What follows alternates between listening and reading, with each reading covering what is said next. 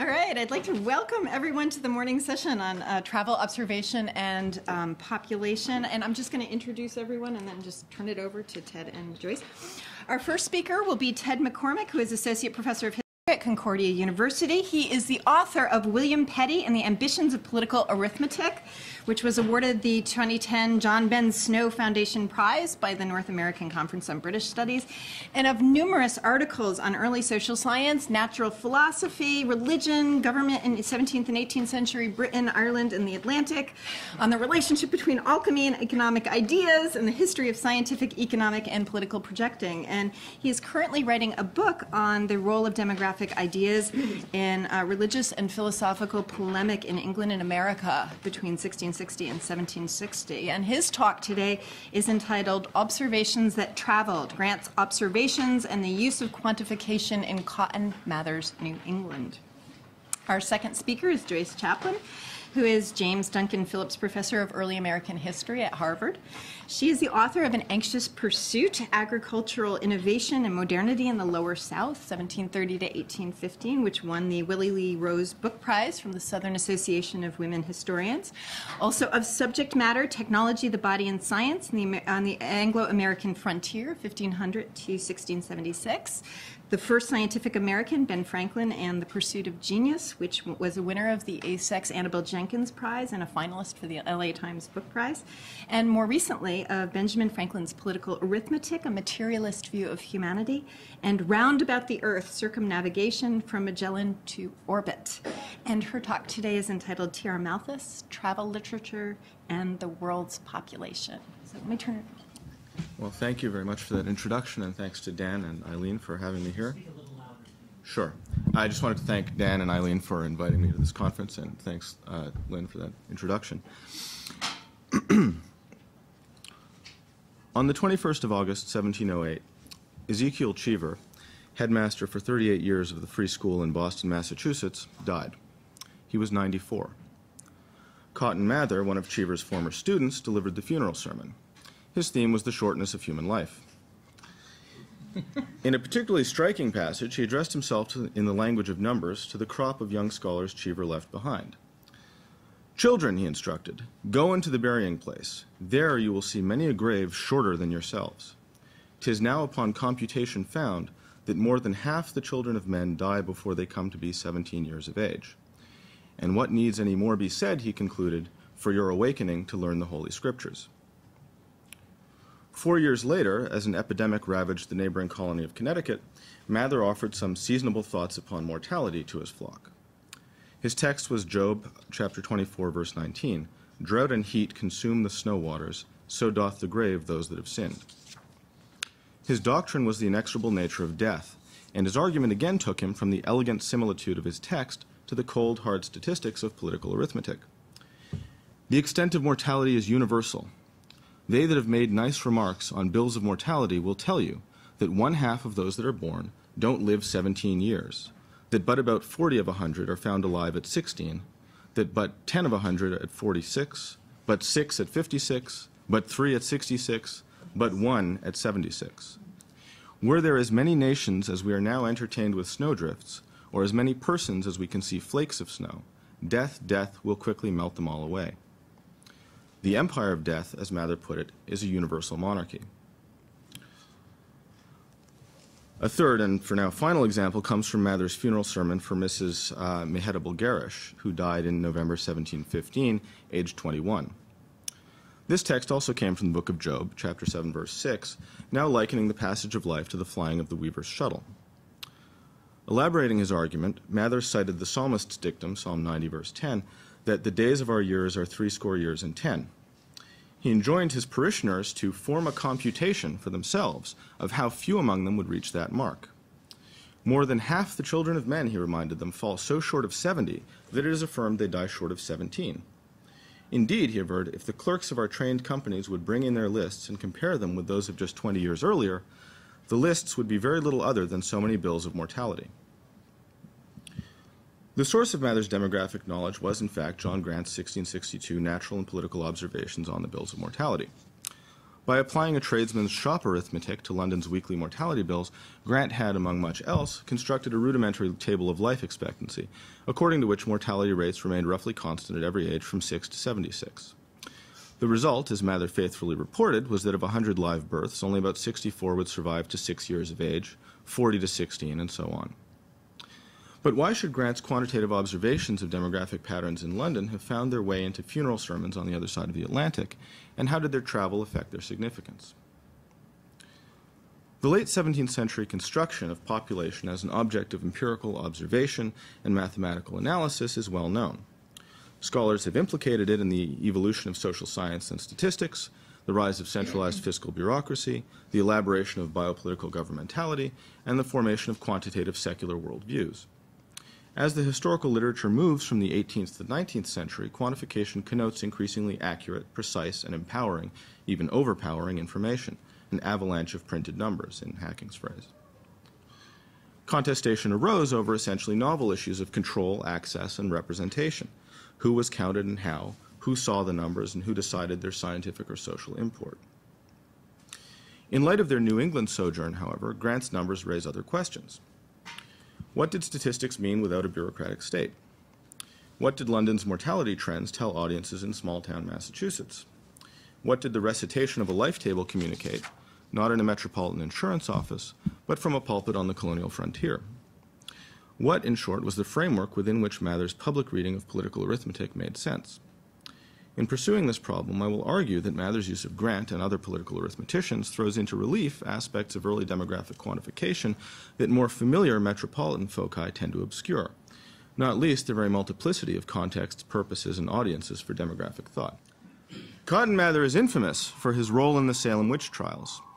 He is also reasonably well known as a scientific enthusiast and an early American Fellow of the Royal Society, who communicated colonial curiosities, a large skeleton found in Virginia, a cure for rattlesnake bites, a live lizard vomited by a man in Newbury, to bemused metropolitan correspondents. His more positive contribution to the advancement of learning was his dogged support for smallpox inoculation during the Boston epidemic of 1721. This involved him in anecdotal data collection on the survival of the inoculated, but nothing comparable, for example, to what his correspondent James Durin undertook after the London outbreak of the next years. He was a dabbler. Thanks. Quantification, meanwhile, is thought to have had a bad press among the godly in England and New England alike. According to 2 Samuel chapter 24, verses 1 through 10, King David had sinned in seeking to know the number of the people. All Israel had suffered pestilence as punishment.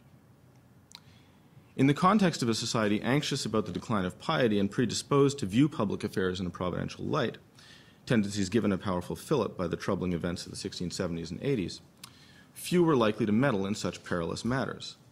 Historians of American demographic thought blame anxiety about David's sinful census for political arithmetic's slowness to catch on in secular contexts. As late as 1841, indeed, it's alleged as a cause of resistance to the census in Britain itself. These fears were no doubt real. Their inhibiting effect on demographic thinking, however, may be exaggerated. Mather, for example, tackled the supposed sin of David head-on in a 1696 election sermon, which incidentally appears to predate his use of Graunt, although I can't be sure about that. He agreed that when David numbered the people, there was a great sin cleaving to that matter, but he insisted that God's quarrel had been with Israel as a whole for their former iniquities. Under the circumstances obtaining in David's day, the census had acted as a trigger for God's accumulated wrath. But in itself, it was not a sin simply to number the people. By implication, there could be no harm in numbering them now. One reason for doing so was precisely to verify providential readings of events. In Cotton's father Increase Mather's brief history of King Philip's War, whose purpose, like Graunt's, was to methodize scattered observations, striking numbers signified divine displeasure or, less often, approbation. Just as God had menaced Jerusalem with desolation, so he threatened to leave New England without an English inhabitant. And now, the elder Mather insisted, all these things have been verified upon us. Is it nothing that so many have been cut off by a bloody and barbarous sword? Is it nothing that widows and fatherless have been multiplied among us? A similar language of the multiplication of types marked English economic writing prior to Graunt, for example, an anxiety over the multiplication of beggars through enclosure. In both contexts, even vague numbers had definite moral import. Cotton Mather, for his part, used numbers as a providential hermeneutic before and after encountering statistical observations in the form of Grant's book. Demonstrating in 1696 the imminence of the kingdom of God, he cited both the destruction of thousands of Protestant churches in Europe and the havoc made by epidemical sicknesses and mortal contagions in New England. 1,000 persons, if I have not misreckoned, have been from one town in 1 year carried unto their eternal home. 16 years on, having read Grant, he took the multiplication of funerals in Connecticut as a call to the living, highlighting the mortality consuming of our neighbors so that there may be made a very holy improvement of it. This improvement required observation and analysis. The prevalence of death among the useful and the young, for instance, constituted an injunction to do good while one was able. Death is not so mute, Mather concluded, but that it speaks unto the living. And then death so multiplied speaks with a very loud voice unto us all. Grant's numbers did not introduce Mather to population, but they did give his providentialism a naturalistic ring, shifting the epistemic focus from marvelous figures to the universal laws and patterns the life table described. These laws were both an aspect of nature's economy and a divine response to Adam's fall. Our first parent had no sooner tasted of the forbidden fruit, Mather said, but that box was opened out of which all deadly plagues have issued. Man becomes mortal, and no man, save 2 or 3 miracles, has escaped the common law of mortality. Demographic law, its causes obscure but its effects plain to see, was the yardstick against which deviations must be judged. Some might be miracles, others assuredly were not. If sometimes death is hastened upon special sinners, by the same token some sins naturally quicken the pace of death.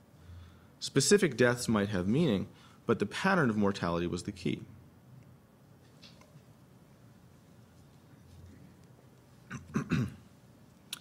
Imported knowledge of demographic patterns illuminated current events in the colonies and across the world. It also shed light on the entire history of salvation from the scriptural past to the millennial future. In a 1715 sermon, Mather insisted that the providence of God marvelously at work in every generation, preserving the world from generation to generation, calls for our observation. Drawing now on William Petty's estimates of the doubling periods governing global population growth, which Mather would have encountered in William Whiston's New Theory of the Earth, if not more directly, he noted that learned men have, by exquisite computations, rendered it probable that mankind grows double to what it was in less than 400 years. Not only did such steady growth support scriptural chronology, like the balanced proportion of the sexes, which Grant had seen as an argument for monogamy, it also bore witness to God's ongoing solicitude. At times, finally, demographic calculation functioned not just to coordinate sacred and secular history, but also to flesh out Scripture, sometimes in surprising ways. Explicating a passage from the book of Numbers, Mather imagined Moses' spies in Canaan as early political arithmeticians, measuring the land's salubrity by its mortality. He wrote, "The spies brought up that bad report of the good land," Numbers 13:32. "It is a land that eats up the inhabitants thereof." In his gloss, "Probably they saw many funerals while they were spying the land, and they concluded the air of the land so bad it could be no healthy country." The massive Biblia Americana, Mather's 10-volume manuscript biblical commentary, derived estimates of Israel's population in the book of Genesis using modern demographic ratios taken from Petty and Nehemiah Grew. Even when speculating about the world to come, Mather trawled chronologists' calculations to make the point that the inhabitants of the new earth will be greatly and quickly multiplied, though in paradise, at least, he thought not much arithmetic would be needed.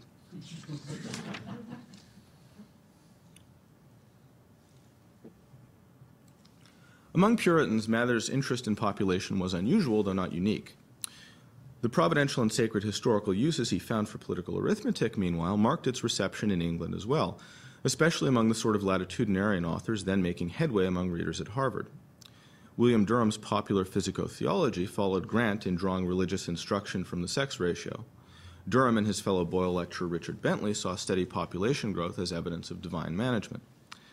Following Grant and Petty, Edward Stillingfleet, Matthew Hale, Bentley, Whiston, and later Newton all applied modern demographic observations to biblical chronology, not always for the same purposes. Mather's adoption of political arithmetic highlights its less secular applications and reflects the transatlantic appeal of a latitudinarian strategy for combating skepticism, pre-atomism, and deism. But Mather did more than regurgitate English ideas in an American setting. He added work of his own. This is most obvious in his letters to the Royal Society, known as the Curiosa Americana. Historians of natural history have regarded these, in comparison with the systematic queries favored by the Royal Society, as credulous, text-bound, and archaic relations of marvelous singularities.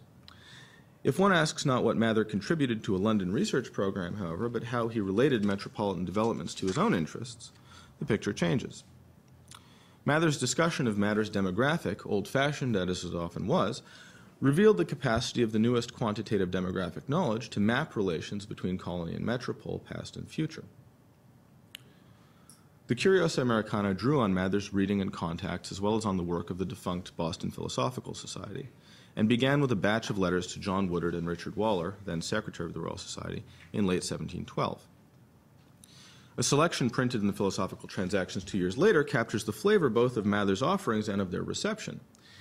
One letter dealt with fossil evidence of antediluvian giants, another, containing nothing very observable in the editor's judgment, with monstrous births, another with sick men who dreamed of cures for their ailments. These accounts relate little to natural philosophy. Another with miraculous recoveries, little of philosophical information here. But the last letter, summarized in some detail and without noticeable editorial hedging, dealt with the history of population. Mather's point of departure was common ground with latitudinarians and indeed with several political arithmeticians, including Graunt and Petty, the rational defense of scriptural chronology and history. When you are confuting the cavilling pre-Adamites and confounding the cavils which your deists raise against the earth's rapid peopling, he began, I observe you make very moderate allowances for the quick progression of mankind into a multitude. As English authors from Stillingfleet through Whiston had done, Mather sifted earlier chronologists' claims about the size and growth of biblical populations. He found that given ancient longevity, even comparatively restrained assumptions about fertility meant that one family would long before the flood have afforded many more than twice the number of people that are now living on the earth. Neither Cain's persecution, nor the universality of the flood, nor implicitly the quick emergence of cities and empires thereafter, each of which required rapid multiplication, need be doubted. So far, this was conventional, even derivative, but Mather then brought colonial experience to bear on the question. But now, he wrote, how prodigious would be the increase of mankind in these terms if you should insist upon such a fruitfulness as that by which many of my good countrywomen have been signalized. Colonial example could put orthodox minds at ease. It is no rare thing, he wrote, for an aged gentlewoman here to see many more than 100 of her offspring before she leave the world. Mather cited numerous instances of considerable fertilities, some at first hand. A woman named Bent, pregnant with her 27th child, a Morey with 23 children, a Wharton with 22, another woman known via New England Governor William Phipps, himself one of 26, to have had 39. The Philosophical Transactions noted the numbers, but interestingly left out the names. This may sound a little like the credulous retailing of marvels, but Mather noted several European instances of almost preternaturally fertile marriages that far outstripped his American examples, at least as to sheer number, as many as 53 children in one German case. His point seems rather to have been that considerable fertilities of a somewhat lesser magnitude were no rare thing in the colonies, and that this fact shed light on both the probable shape of biblical demography and the peculiarity of modern patterns as observed by Graunt and others. He wrote, if such a polytoky were attended with a longevity, like that of the first ages, mankind would not require near 400 years, as you tell us it now does, to double itself. But alas, you inform us that but 64 out of 100 of the children that are born are alive at 6 years old, but 40 of 100 alive at 16 years end, but 3 out of 100 at 60, I think he means 66 there, and but 1 out of 100 at 76.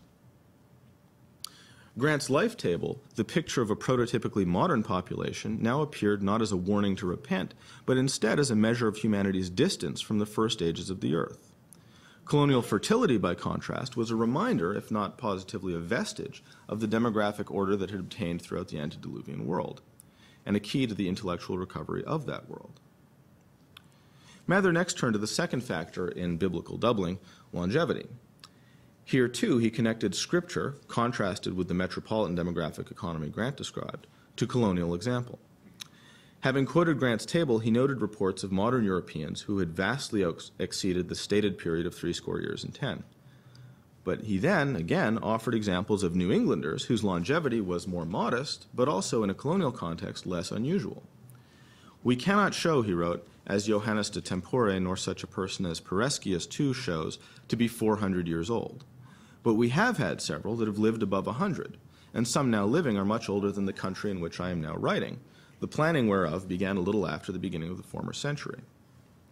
Among these long livers were Mather's 112-year-old neighbor Boniface Burton, a woman named Moore, who was 12 years of age when King Charles I came to the throne, a Richard Everett of Dedham, who died in 1682 at the age of 108, and one Clement Weaver of Rhode Island, the only one whose name made it into the Philosophical Transactions, I have no idea why, who lived to 110, whose wife passed 100, and whose offspring Mather had seen to the fifth generation. As the printed extract in the Transactions noted, I do not find by any of these relations that the persons observed any regularity or method in their manner of diet, exercise, or the like. Yet New England apparently produced many such persons. These were providences, certainly, but not all providences were marvelous. Before the census, where individual fecundity and longevity were concerned, anecdotal data were important, or indeed the norm. Singular instances might contravene the natural order, or they might provide clues to it. Pondering the natural causes of antediluvian longevity in his letter to the Royal Society and in later sermons, Mather criticized natural historians, ancient and modern, for their improbable hypotheses. All that can be said for it is that the great God hath ordered it. Yet he also distinguished between the role of providence in individual fates and the historically specific demographic economies, the common experiences of fertility and longevity, great in the biblical world and attenuated in the present, in terms of which those fates should be interpreted. In setting numerous instances of colonial fertility and longevity against greater but rarer European prodigies on the one hand, and the modern standard of the life table on the other, Mather effectively positioned colonial demographic experience somewhere between the ordinary and the miraculous, or between the metropolitan present and the scriptural past.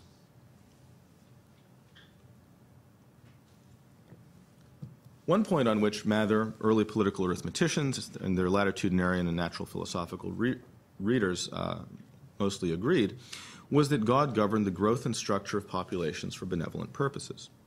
Durham's physico-theology, itself seen by later political arithmeticians as part of their canon, laid this out with care, and Mather's highly derivative Christian philosopher, printed in London in 1721, asserted that even the numbers of insects and vermin were adjusted by divine arrangement to human needs.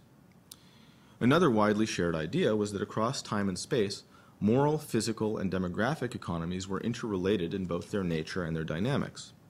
Death itself was a response to sin. The gradual abridgment of human longevity in the wake of the flood, effected through or reflected in environmental changes, was a response to antediluvian pride. Each new famine, fire, or epidemic was an invitation to reflect and repent for collective misdeeds. Thinking about population, in short, meant thinking about government. Studies of biopolitics have made this observation trite, but they've also made it two-dimensional, one facet of a process of bureaucratic state formation predicated on the secularization of a pastoral power once vested in the church. Mather's engagement with political arithmetic, by contrast, put statistics in the hands of an angry God, ruling over a community of wayward saints. In this setting, the very power of numbers was itself a function of divine goodwill, as the active colony of Ephraimites had learned to their cost in Psalm 78, and as more than one colonial army found in battle with numerically inferior French or Indian foes. They reckoned themselves numerous and powerful enough to attack the Canaanites in their own country, but they came off unhappy losers in it because they kept not the covenant of God. As Mather's otherwise bizarre graveside rendition of Graunt's life table indicates, the authority, or rather the responsibility, for interpreting to the community the providential messages that demographic numbers bore, the duties they imposed, belonged here to the pastor. Mather's example seems to cast the relationship between demographic quantification and government in an archaic light. This impression may be salutary, but it needs unpacking. Mather's combination of spiritual and intellectual authority and of ecclesiastical and political roles, and hence the range of circumstances in which he brought Graunt's and others' observations to bear, reflected his particular colonial situation. It's difficult to imagine the average Anglican parish priest rattling off a list of death rates in the midst of a service. In this sense, Mather's example suggests some of the ways in which travel changed even seemingly fixed observations. The social and geographical circulation of even the merest scraps of demographic knowledge, such as Graunt's tentative life table, could extend the power and condition the meaning of numbers in complex and quite radical ways. Yet there's perhaps another sense in which Mather's example concentrates and clarifies in one person relations that may also have been present, perhaps in different configurations, elsewhere. Throughout much of the British world, though not as it happens in Massachusetts, churches remained the major gatherers and repositories of vital data well into the 19th century. Despite their privileged access, however, and their contribution to secular debates about population, the distinctive and distinctively public role of clergymen as interpreters of this data has been little explored. Yet the same parish registers that went into life tables were also documentary records of morally significant individual and communal decisions and events. Juxtaposing colonial anecdotes with metropolitan patterns, Mather apparently thought it his business as pastor to connect these two aspects of demographic experience, thereby to methodize and improve scattered observations for private and public application. William Petty, inventor of political arithmetic and author of several papers on the scientific potential of the Anglican parish clergy, would have agreed. It is perhaps in the light of this same pastoral duty, finally, that we should see Mather's later support of smallpox inoculation. As with census taking in relation to the sin of David, so with medical interventions in relation to God's providence, religion tends to be construed as a barrier to be overcome by empirical evidence or bypassed for reasons of state. Mather's correspondence with Jurin suggests a different picture. In how many of your towns, he wrote, have 1 in 3 or 4 died that have been taken with it, that is smallpox? In your capital city, how has it grown upon you till many more than 100 a week die of it, and the dead by it make a 7th part of those that fill your bills of mortality? The scale of the plague was measured by the numbers of the dead. But similar numbers, at least for Mather, verified the providential legitimacy of inoculation. 10,000 more have lost their lives, he wrote, by medicines freely taken even in health than through inoculation, which had been tested on several, more than 1 or 2 hundreds of persons of all kinds. Yet the physicians of Boston would rather see above 1,000 of their neighbors within a few months killed than use a method that would have saved them. To learn from numbers was to heed providence. To ignore them was to tempt God. Thank you.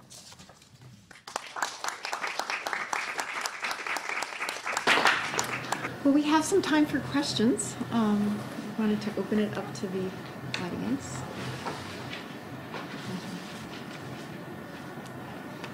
Sarika. I have a question for Joyce. I wonder if you might say a bit more about the more recent sources that Malthus didn't use. I mean, do we know much about things that he owned, things that he read, and what kinds of data they had? A little more about the rationale for what he didn't use for evidence. I don't know if you can establish a rationale for what he didn't use. There's one great problem in trying to figure that out. There's a Malthus library at Cambridge, but it appears to have belonged to his father and several other members of the family, and it's hard to identify the volumes with him. It doesn't appear that some of the books are marked in, but not in a way that you can determine in his own hand. Good luck to anyone who tries to establish what possibly is in the library that could have been something he read. That would be almost impossible to do, I think. The only thing that I can think of doing is to point out things that he didn't cite that were well known at the time. So, for example, I'm struck by the fact that he missed William Bartram, who was widely read at this period of time, and who remarked on the larger Indian nations in the southeast part of North America. Malthus's vision of the Americas is of a place where Indian populations are thin and dwindling, and by not picking up someone like Bartram, he's missing a kind of counter source that would have questioned his conclusion in that regard, that we know a lot of people read. So it's doing work like that to say that he had missed something that was under more general conversation at the time, but it's hit or miss, frankly. One thing that I think could be done, however, he does add things in later editions. Sometimes they themselves are odd. So even though for him the Americas really means North America, he later adds Humboldt, sorry, too obvious. So he adds Humboldt, I can't remember which edition, but eventually gets in there. So he is keeping up with some things. They don't always match, though, again, the kind of analytic statements that he's making. Carl? So also a question for Joyce. So I was curious about the reception of the incorporation of these global stories and global evidence. Do you see a change in the way that his work was being read and discussed from the first edition to the second editions? And does he seem like in subsequent letters or conversations, does it seem like he succeeded in his own mind in making his point more clear and more convincing? We're just beginning to figure that out. And actually, we haven't quite decided how broadly we want to define the reception. Certainly, I'm interested in the reception within the United States, where it's difficult to figure out, because in some ways, because Malthus is relying on Franklin, Franklin's story gets circulated first, and it's not exactly the same as Malthus. So reception of Malthus is in some sense conditioned in the United States by the assumption people had that the settler population was increasing very rapidly, and that the native population was destined to disappear, which is not Malthus's conclusion. Very interestingly, that he sets up another kind of moral hazard by saying that, look, if the principal population is universal, settlers are going to run out of resources anyway. Why commit the ethical outrage along the way of taking resources away from the indigenous population? I don't think there was much receptivity to that argument in the United States. So that's something that is going to be a point that I think it's going to be sadly easy to establish in terms of the reception. Within England, it does seem that the story about the poor laws is dominant. That's how people see him, as far as we can initially tell. So there are some responses to the expanded second edition, many of which just go back to the old argument, and they don't care that there is this longer geography. There's one interesting newspaper account that says this is all common knowledge, and why he had to spend that many pages on it is sort of puzzling, which is interesting, that he was using sources so familiar in a way, and so perhaps well-established, if not elderly. People didn't know why he went on and on about it. One of the most interesting responses, I'm just finally reading William Godwin's response. Everyone forgets that he went back in. He didn't give up. And he writes a very extended and somewhat peevish account, but arguing, I think in some ways, he had the most technical response. He looks at the American census, the US Census. He looks at Morse, the gazetteer. He goes back to analyze, in some sense, who was Franklin, what was he talking about? That's the interesting one, though it's such an odd response. I don't really have a considered conclusion about it, so sorry about that. It's sitting there on my table with many notes taken out of it, but we'll see. Dan? I have a list now, so Dan and then Ann. Try to talk fast. Thank you very much both for a great session. A question for Ted. There were so many interesting issues that raised. One of which was I was sort of made me think a little bit more about the category of the miraculous, and I wondered why you wouldn't admit the fact that somebody lives to the age of 76 as being a miracle. And according to the statistics which have been provided, it's actually a defiance of probability in some ways that anyone should survive to this age. So I'm just curious about how it fits into a mentality that is both engaged by miracles and yet is also not. I guess I'd flip that around and say it's interesting that sometimes the life table is the law, and other times the life table is a European thing. So when he's talking to he's talking to people at a funeral, well, 21 doesn't seem great, but it's actually pretty good innings if you think about it. How many people are gone at 17? And 94, well, that's just crazy. But then when he's writing to the Royal Society, he says, you tell us this. You tell us that the population takes this long to go. You tell us that 64 of 100 are dead by 17.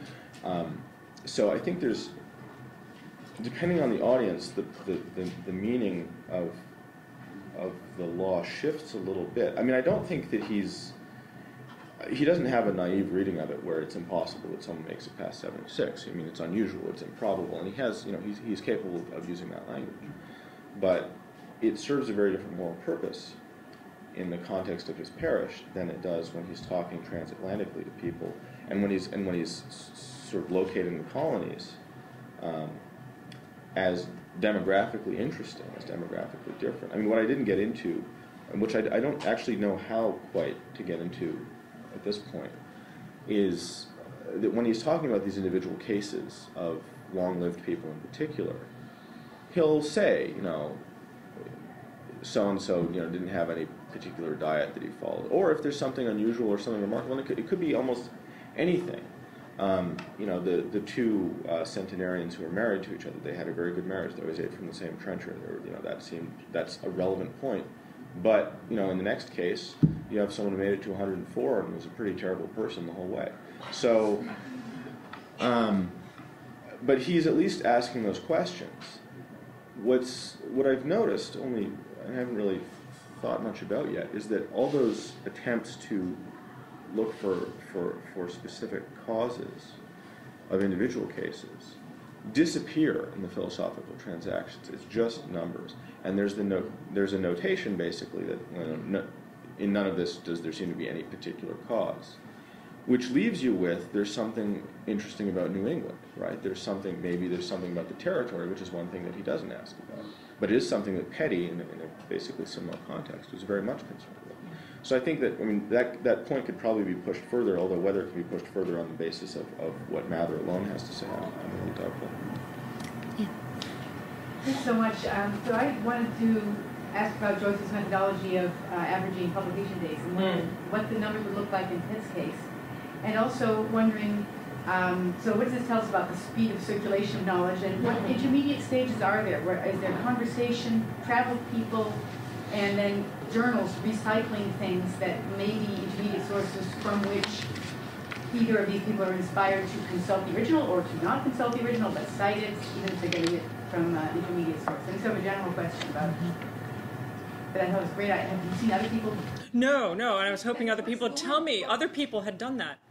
No, I don't think so. I think it's great, but it does pose all kinds of questions about, you know, what are the difficulties really of, so you went back and found first edition dates and averaged them. Yes.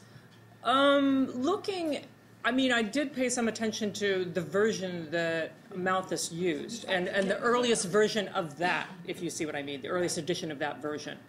And I would like to go back and check those again very, very carefully. I mean, the thing, it did turn out to be interesting. I mean, I thought of doing this because as I was reading him, I thought, wow, I can't believe Lafitau has this long life. And then I noticed there were a lot of these old guys. And so that's why I started to figure out why that was a database that looks so old and why there weren't these newer things like Bartum, for instance. I mean, that newer things like Bartum were not there. But the thing is, I think the discouraging thing now is that it should probably be done for the whole book to look at the different regions. I mean, we really only wanted this to be a book about America, but I think the comparand internally would be the place to start. In terms of the circulation, I'm sorry. Nick desperately wants to. It would only make sense if you could also get a normal figure for the same period. I don't find it surprising that someone, I don't know the 1790s as well as other people, but it seems totally normal to me that those names come up. So that's just based on a kind of instinct of what I think people are reading, and so I just saw the list and thought, yeah, that's what that's the best available. That's what the library is. Okay, let me talk about the two really lousy things on his reading list where he really should have had a sixth sense and not included that kind of material. So one is the Major Rogers. Let me see if I can go back to, Rogers, 1765. This guy was a professional liar, right? So he's an adventurer. He was a hero of the French and Indian War. He writes this account. Then he completely disgraces himself during the American Revolution. He's caught carrying a portfolio of every kind of letter of introduction and pass. And later on says that he'll sell himself to either side. The last evidence we have of Major Rogers is of passport on a dead body. You know, he was discredited during his lifetime as an adventurer of the worst kind. So why is this their kind of credibility thing? And then there's the Hawksworth, which at the time was reviewed and completely rejected by the participants. Banks was furious. Cook was furious. It's widely reviewed as nonsense, an invention of the author. So yes, I may not, the dates are not the full story, but I think the dates plus this sort of odd assemblage, including stuff that had been questioned and notoriously, makes me wonder what this reading represents. Just a very quick footnote. I mean, Locke is a similar pattern. Okay, a century earlier, but Locke is quoting stuff from the 1530s and treating it as if it's absolutely as relevant as something that appeared the day before. So certainly, that I don't think is out of the bounds of normal practice. But it's like faute de mieux. It's like in the absence of better things, you use what you have. You don't necessarily think it's the best thing. It's just that you take what there is. You know? But this isn't what there is. Yeah. By 1800, it's not what there is, and the problem is as well. In his account of the Americas, Malthus tends to use the past tense. In his account of Australia, he uses the present tense. So in some ways, he knows that he's using this older stuff that doesn't necessarily describe what the Americas are like now. Whereas he's using materials that do describe what Australia is like closer. So yeah, so it's not just the dates that make me wonder what he's doing. Cameron and then Ryan. Yeah, this is for either or both of you. I was wondering if there's any effort to account for African slavery in any of these population estimates, either whether Cotton Mather had an eye on Barbados or South Carolina. It might be a little early for that. I'm not sure. And for Joyce, whether as they do start to, at least some of the traveler accounts there I know into the Caribbean, I don't know all of them, but whether this figured into his calculations at all, either in terms of lifespan or sort of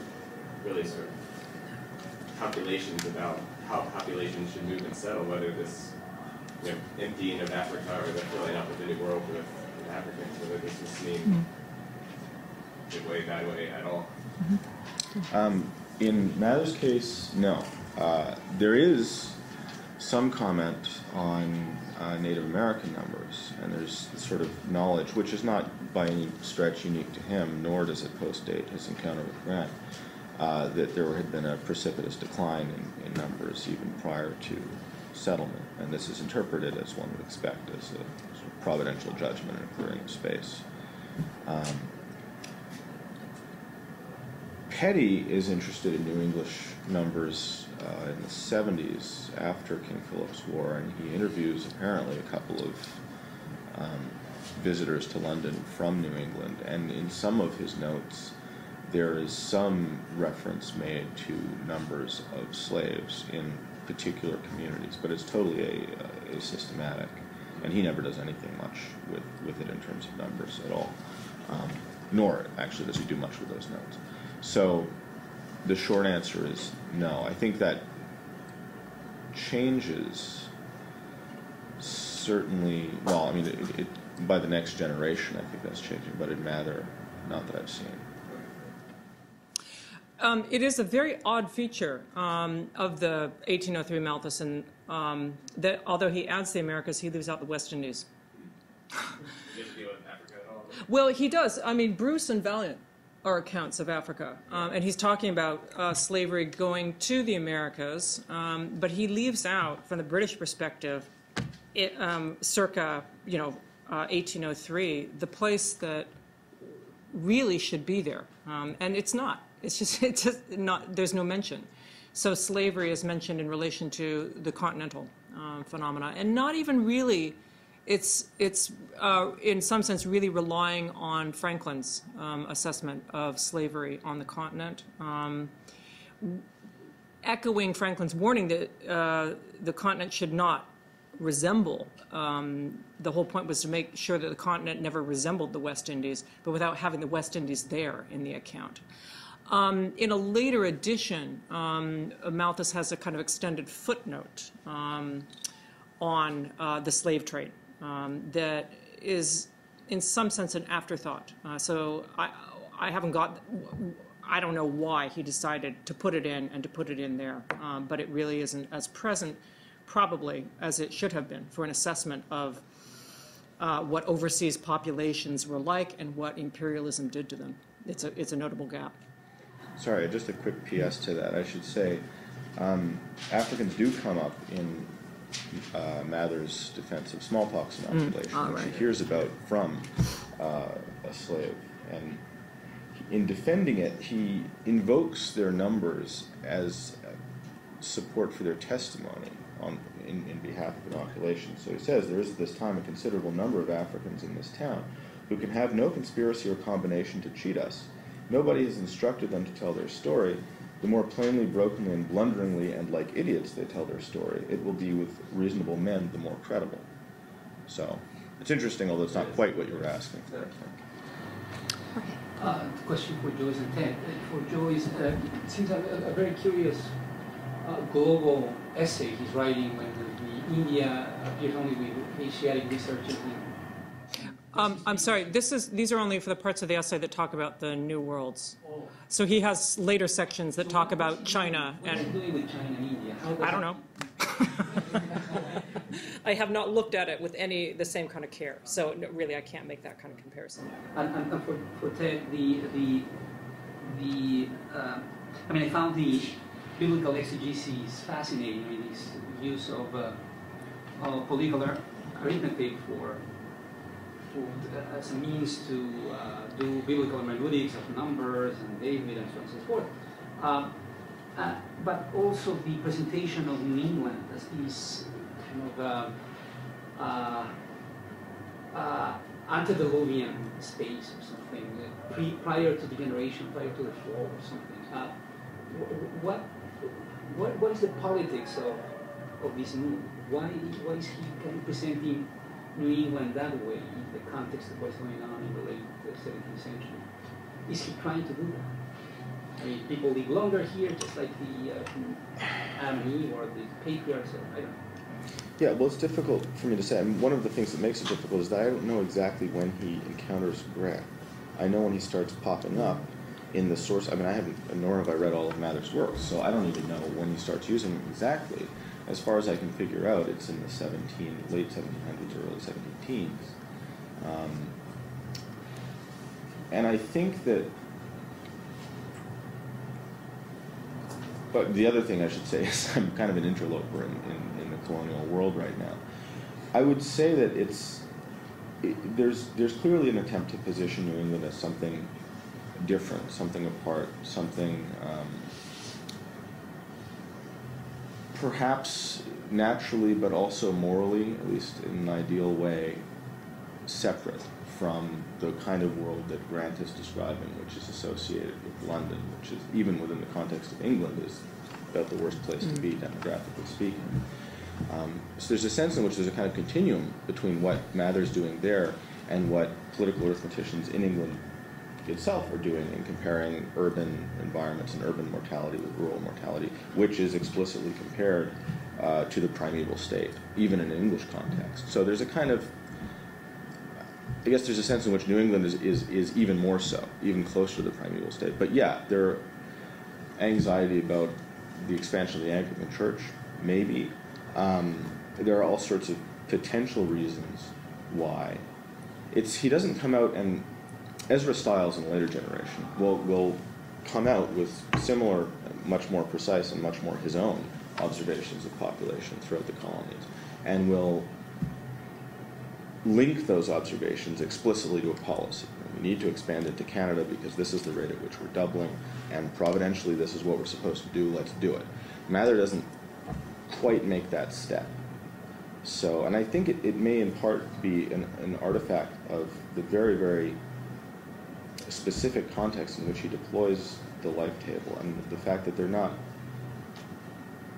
completely consistent. I mean, as I was saying, the way he uses it when he's talking to New Englanders is not the same way he uses it when he's So talking he's to them. New England for biblical chronology to work, right? Sorry? He needs New England, the evidence from New England, to defend biblical chronology. I think it corroborates a view that he already had. But I should say, I mean, in no regard is his use of political arithmetic to defend biblical chronology unique. Graunt does it.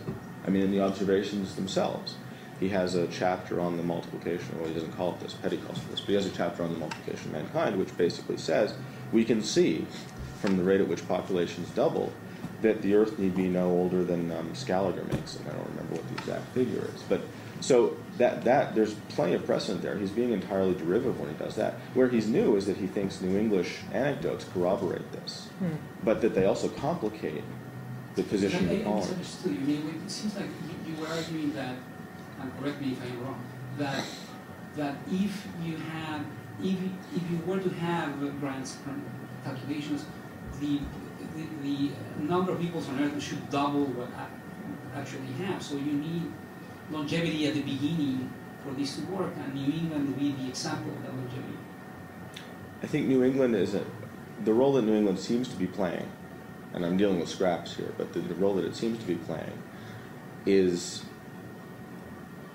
an observable instance of something that was once general, an observable rare, but not preternatural, not as rare as these prodigies are in Europe, of something that was presumably once the norm. I have a long list, so I'm going to, Elizabeth. Yeah, this is a question for Ted. I was really intrigued at the end when you were talking about the use of numbers and quantification to justify smallpox, the inoculation, and that being providential intervention, so this idea of intervention as being providential. And it was making me think of yesterday, the talk that we had about the Heartland Circle, and Haley Carl's paper talking about this mix of spiritualism, religion, commerce, and improvement. And I'm wondering if you see that being as something that's moving into common, either there's some kind of genealogy there, or spiritual genealogy, or any kind of connections between sort of what's going on in the mid-century in England and then later in the Americas. Well, I think in a general sense, yes. In fact, one of Petty's own works was sent among the box of other Hartlevian stuff to increase matter way back when. So it's possible that Cotton even encountered Petty that way. I guess I'm not confident the way he thinks about his duty towards population is quite the same way that Petty or that someone like take Gabriel Platz, who's a utopian, and talks about the expansion of population in his work. I think it's the work on agricultural improvement, where he says, several times already the Earth's population has grown so fast that it's pushed against resources, it's pushed against what the land can support. And each of those times there's been some invention or some improvement that has enabled the Earth then to accommodate double what it could before. Why he says double, I don't know. I don't think he means that specifically. But he's arguing then that improvements, if undertaken by Parliament, could enable them to do the same. I think there's a vision there of a history of population which is tied very closely to technological change, which is itself tied very closely to spiritual improvements. I'm not sure that Mather has that worked out. I mean, I think that I honestly think he sees his responsibility towards these numbers as part of his responsibility towards his flock, and protecting them where he can, warning them where he can, instructing them where he can. But I'm not sure that he's grafting onto that some vision that involves, systematically increasing deployments of technology, for instance. I think inoculation is a happy discovery, but he thinks it's an African discovery. He doesn't think that it's something that Puritans have come upon by being Puritans. So it's much more just a kind of pastoral. I think so. I mean, I don't think that what he's doing is just crystallizing everything that's going on in England, but we don't see it. I think there are genuine differences, but I also think it does clarify some things that are going on, in the metropole that are harder to see. Yeah, thank you. I have a question for Joyce. I think this is a great job, and I was doing some one can see like the William Robinson's trying to work on the sources of the genealogy of the source of views.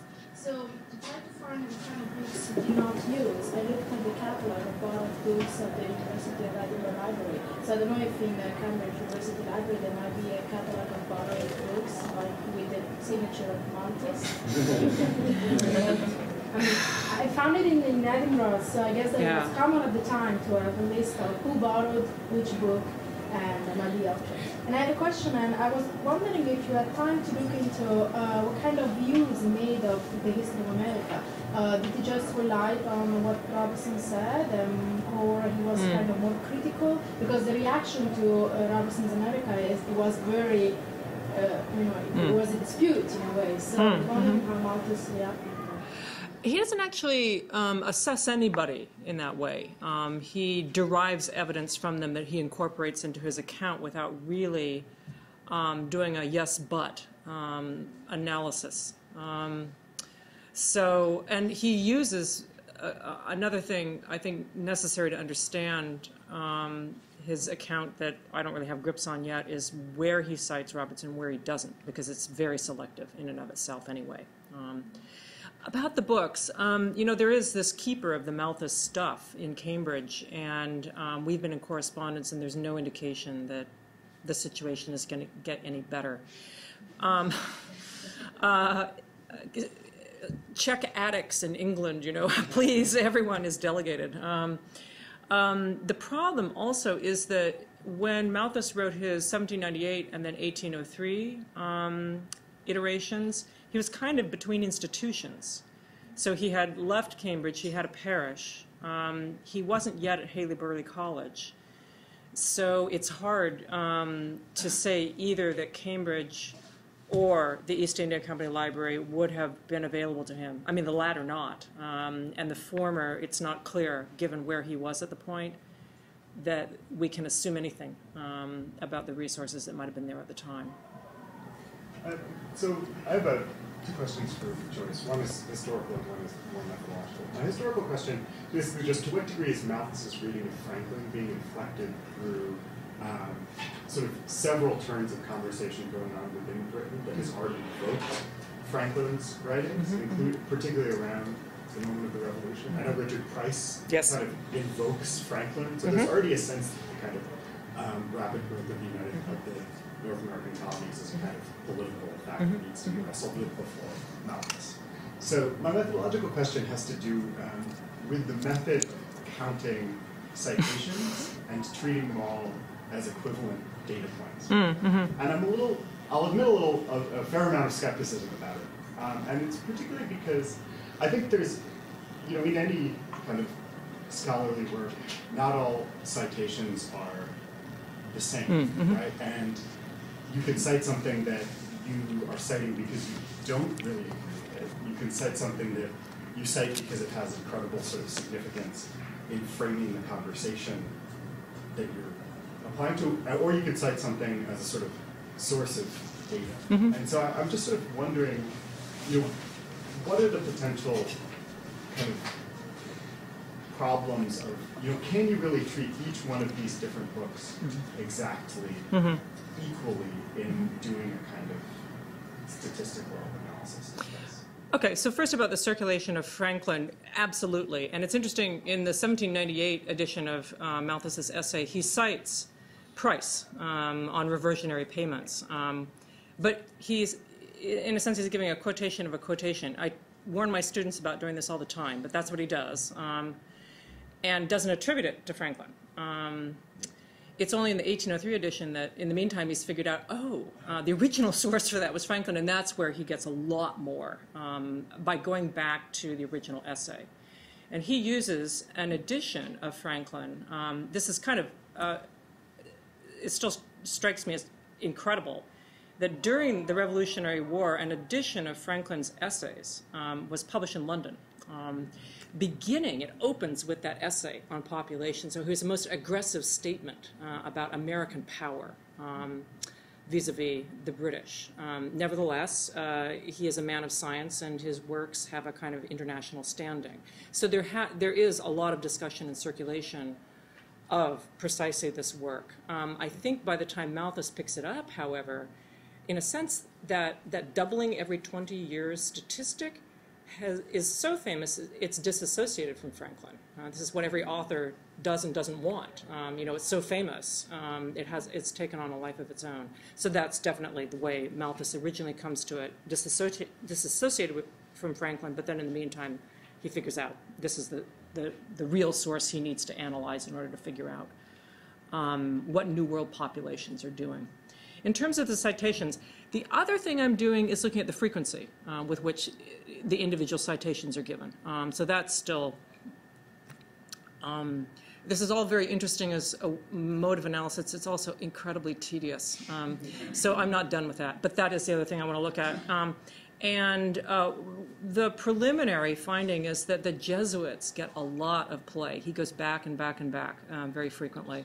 And that's interesting because they're not example of the settler participant in the way that married men Franklin and semi-married man Collins are, but they are long settled in a way that is a prototype within Catholic celibacy of precisely the thing that interests Malthus. So the Jesuits are an early example of that kind of almost settled perspective that he seems to think is important.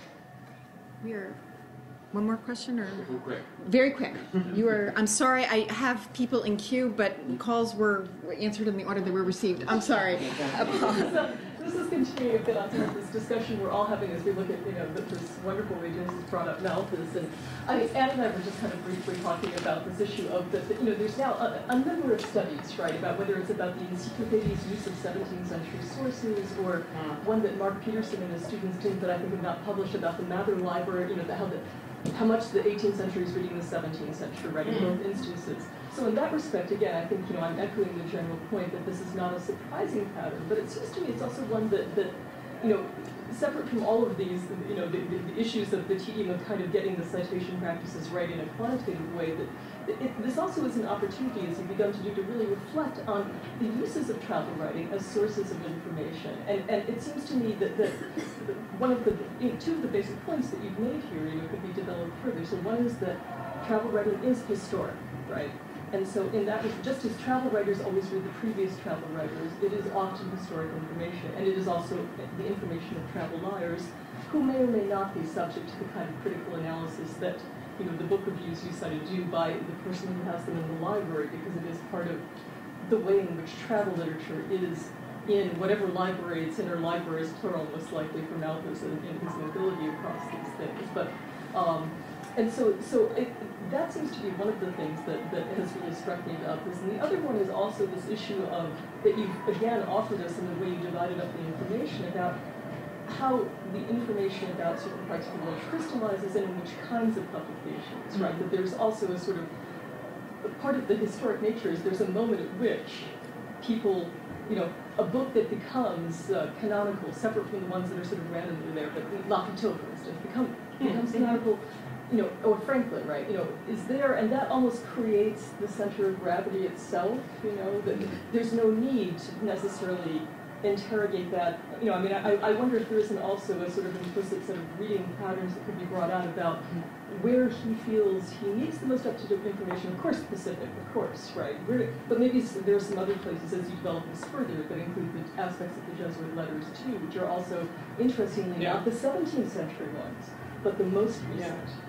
As well. So in a way, there's a lovely sort of issue about the chronology that invites a set of questions that will probably be answered best from what you're saying about really working through, what he's doing with the sources now that you're beginning to assemble the list. But it's a marvelous case study of this issue of reading practices, right? And citation practices. Well, thank you. And thank you for also bringing up the sense of chronology that I do want to emphasize, that I think he's moving from a world where you did this kind of reading to the world of Haley-Burley College, where you're training people to go out and gather the latest, the freshest information. Exactly. So then this is the launching point for that next step. Yeah. So he should, in some ways you could say he should be more aware that he's moving toward that world, but a lot of his analysis is an artifact of this older way of looking at the world, definitely. Thank you. And on that note, can we thank our two wonderful panelists for